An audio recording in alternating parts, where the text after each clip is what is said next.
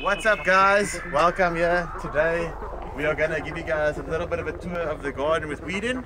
Just show you guys how we're prepping for the next season. Right now it's the middle of winter, it's the 5th of July. There's no plants in the field, it's looking a little bit scruffy and stuff, but this is the real heart of it, you know. This is when you see what really goes down during the off times, and then this is when you get to do the important stuff like replenishing your soil, working on all the irrigation systems, fixing everything up again, ready for the next season. So the first thing we're gonna need in order to accomplish our summer grow is the grow space. So today we'll be taking a tour through the garden with Weedin with Herries, and he'll be showing us all the ins and outs of the grow space here, what we need to create an ideal environment for these plants. Cool, come with me.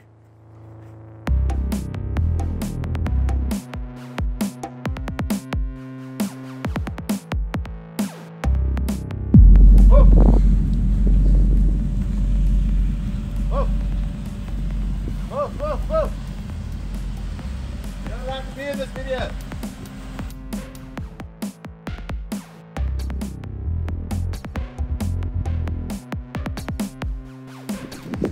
First of all, when it comes to spacing, we're in the southern hemisphere here, so we're looking for a north-facing slope, which this is. The sun basically travels across like that. There's a direct relationship between the amount of light they get and the amount of bud they produce at the end of the day. The spacing, what we've done here is every 1.7 meters we've got another plant, and we've staggered every second row. So what that does is as the sun goes across, this one doesn't really block that one or that one or that one, and on and on and on. So the staggering really works. 1.7, that can vary, that can change depending on the size of the plants that you want. We generally don't go for massive plants, we go for quite small manageable plants, like just about this size. Some of them might go a bit bigger, but I mean, this is normally what we aim for. So 1.7 is more than enough. Okay. Okay, so why would you plant it in a tire as opposed to like a pot? What are the benefits of a tire? The first benefit is they're very easy to come by, and they last forever. So it's a very cost-effective way to have raised beds. Eco-style, puppy. Eco-style, plus you know it's a hazard for nature. I mean, most of these come out of forest areas that the guys just go and collect for us. Okay. And it's just a hazard, you know, the tire never breaks down. Okay. Like this, that works for us. We want them to never break down. Okay. I mean, anyone can get their hands on tires. You can go to like a local tire shop and just ask them for old broken tires. Cleaning up the surrounding areas, we've also gotten a lot from. A couple of other advantages that the tire has is it's connected to the ground, so you don't have a lot of like mold problems or root rot problems like that, because the excess water can escape. Okay. Then every tire here at the bottom ring holds a little bit of water every time it rains, so you don't have to water nearly as much. When we come with a weed eater and we want to mow the lawn a bit, we want to clean up, we can go right up against it and just.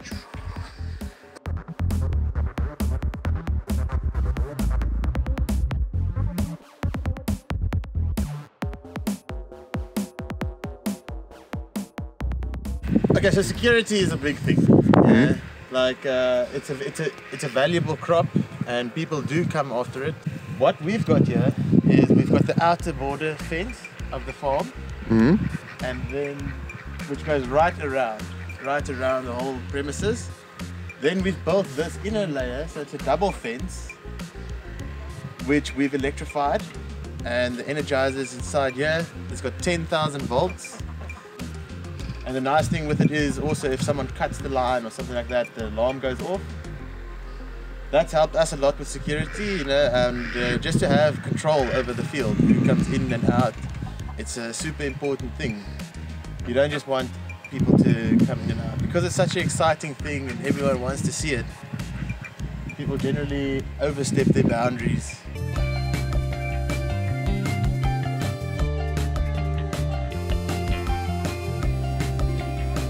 know. So if you were to want to build a field like this, I mean a fence like this in your own grow, what materials would you need to? Well, we've basically just used any poles that we could find, which actually came to our detriment because some of them are rotting. But ideally, you just want to get like a good treated poles, plant them every 6 meters apart from each other, and then you have thinner ones that just stand from the ground up, and the wire just keeps it up. You do need quite a bit of fencing wire and stuff like that. I mean, this is a 50 by 50 by 50 by 50, and you can imagine we've got 7 or 8 layers, so you can say it's about 1 kilometer of wire that you're going to need just to do one like this, excluding electrical fencing and stuff like that.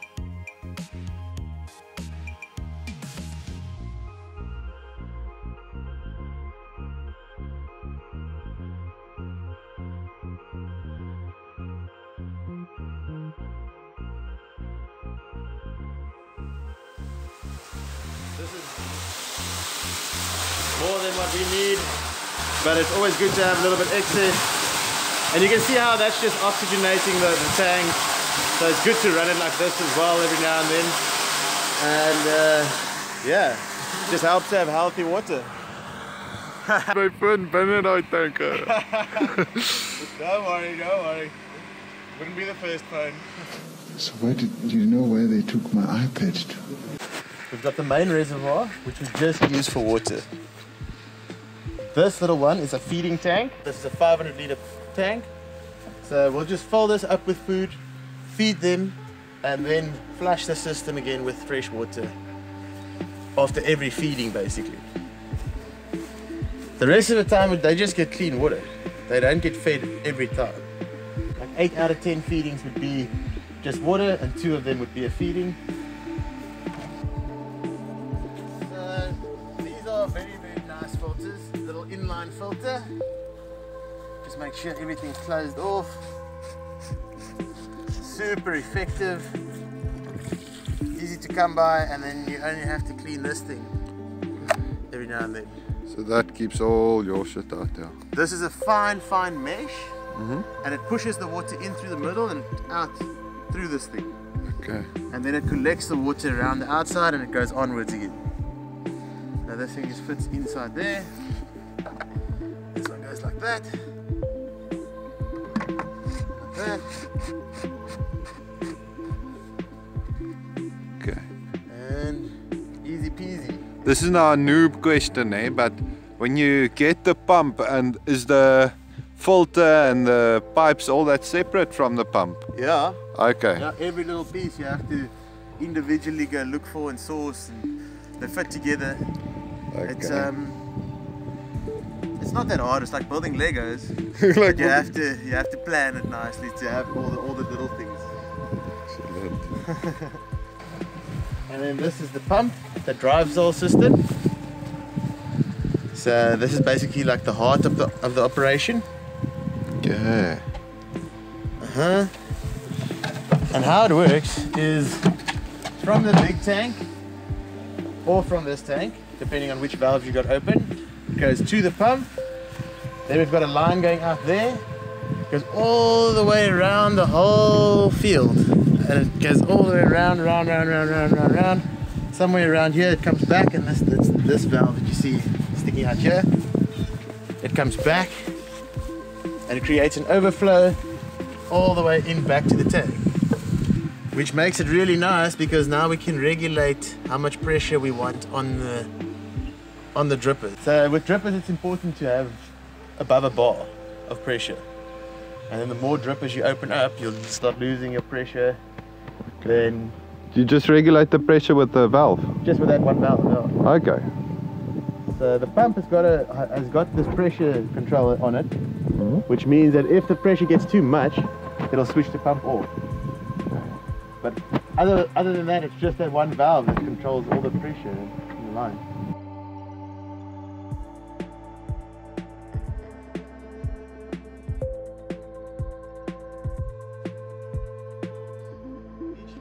Tire, we've got every single one of them have got their own little 8 litre an hour dripper, And these drippers are super cool. You can open them up, clean them. And if they get blocked, you just open them. You can place their rubbers inside. Just have a look there. That's what they look like inside. And normally they'll have something stuck there or something like that. It's like a little filter. Uh-huh. Oh. And I've seen how these guys take individual care of each plant and each Every single one gets their attention. Their little one. So as the pipe goes around, each line like this has got its own valve to switch it off. So that's how we can control how many plants are getting water in the field. Okay, so... And is it automated? This is completely automated. So we've got one tiny little timer. One timer here that drives the whole system. Yeah. Take it a little bit closer. Okay, so there's our timer. Yeah. The electricity comes in here, then the pump, and there's a stop valve, electric stop valve in there by the pump. That both of them are connected to that one timer. Okay, so when the timer sends a signal, it opens the valve. Exactly. It's a little bit overgrown. This guy here, this is the electric valve. Now what that does is as soon as the pump stops, then it stops the water from just emptying the whole tank into the field. So just running through, just siphoning through the pump, this will cut it off, no more water goes through. So there's a transformer in there that runs this thing, and with the same line that's on that timer, we just come to the transformer and to the pump. So when that timer switches on, it gives power to the transformer and to the pump. This thing opens up and waters the whole field.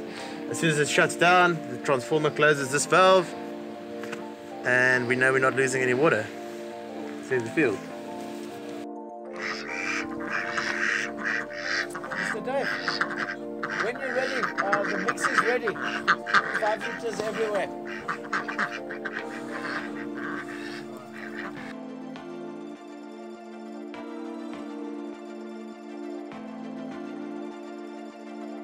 So do these geese and chicken help to eat the pests, Herries? Yeah, they help to reset the field. They're fertilizing for us as well. They also keep the grass short, you know, especially the geese. For real, they like grass? The grass, it's them that's like trimmed it down like this. And when we plant in here again, then they've like reset all the bugs, they've cleaned out everything. Then we get like maybe 3 or 4 months before any infestation will take over again. So they help a lot with pest control? 100%. But you have to have the mix. You have to have ducks with chickens and geese, but they all eat little different things. Oh, that makes sense. Yeah. Like the runner ducks, they eat snails. They're the only ones that eat the snails. Then chickens can eat little micro bugs that we can't even see with our eyes, but they can get to it. And then the geese eat the grass. Okay. So yeah. No man. So if you don't mind being my test subject. This is in fear factor, bro. No, I'm just joking, eh? Okay, this is the start of it all, eh? For reals? Yeah, that's the goal. You know, for us to make compost in our compost pile takes months. And you have to turn it, and you have to do a lot of soil work, where in an animal's stomach, it's always perfect, it's always right. And I turn it naturally, and it comes out perfect. You know, so it's quite cool. So you let your cows cuck in here too? Or? Of course, okay. Of course, yes. Yeah, they come and they do all the grass, the lawn mowing for us, and they re-fertilize the soil. Plus, that's just the start of so many things, because now bugs will be attracted to this. Bugs will lay their eggs in here, then smaller little predators will come after that, bigger, bigger, bigger, and it's just the start of a whole cycle, you know. Oh, wow. So the cow and the bull won't eat the cannabis leaves? No, they don't eat cannabis at all. They are strictly browsers, so they only eat grass. In the beginning, we were very nervous about that. We're like, don't let the cows come close to the ganja plants, but they actually don't damage them at all.